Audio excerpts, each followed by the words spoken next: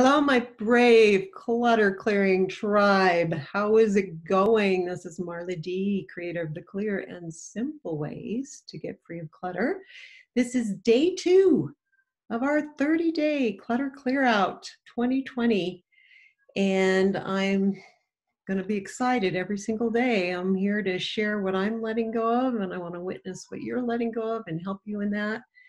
Yesterday on day 1, I talked about purses, wallets, and work bags and told you guys that I would share with you this morning what I let go of. So I'm going to do that.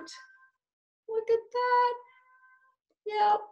So I shared that I didn't have clutter inside my active wallet or purse, but I had a collection of 21 items that were old wallets and the little bags that you stick inside the purse or the travel bag.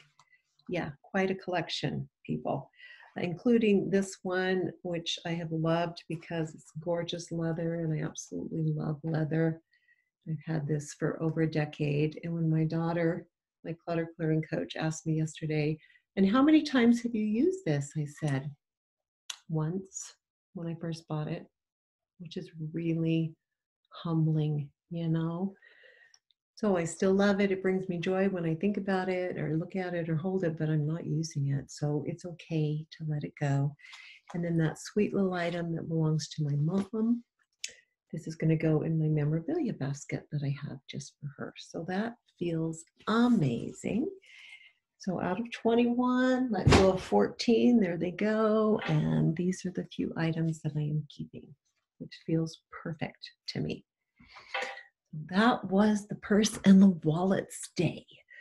I did want to share one other thing on that was, every time I looked at that pile, and it was just overwhelming. I touched those things so many times and I didn't know how to let go.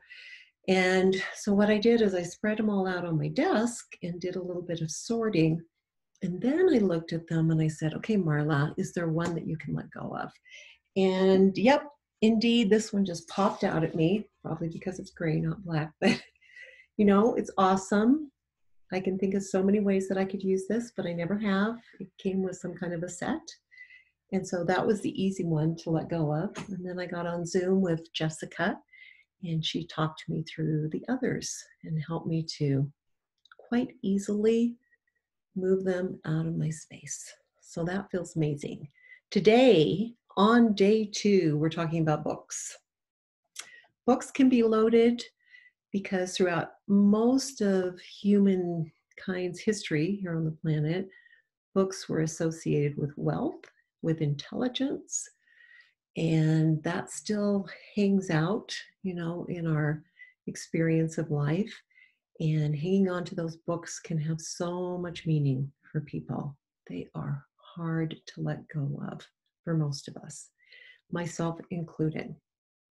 I spent time with my books this morning and asked, what's just one book I can let go of? And I'm here to tell you, if you ask that question, everything gets easier, and it's okay to just have one. I'm going to share with you, there are 3 that I'm letting go. I keep saying 1 and then I let go of more, but that's okay. I started with 1. And these are 3 different examples that I see a lot with books when I'm helping clients. First of all, there's, for me, the business book. So being a business owner for 22 years, I have lots of these. I got this from some event that I went to. I am sure it is excellent. I've flipped through it more than once, but this is not where I'm at in my life right now.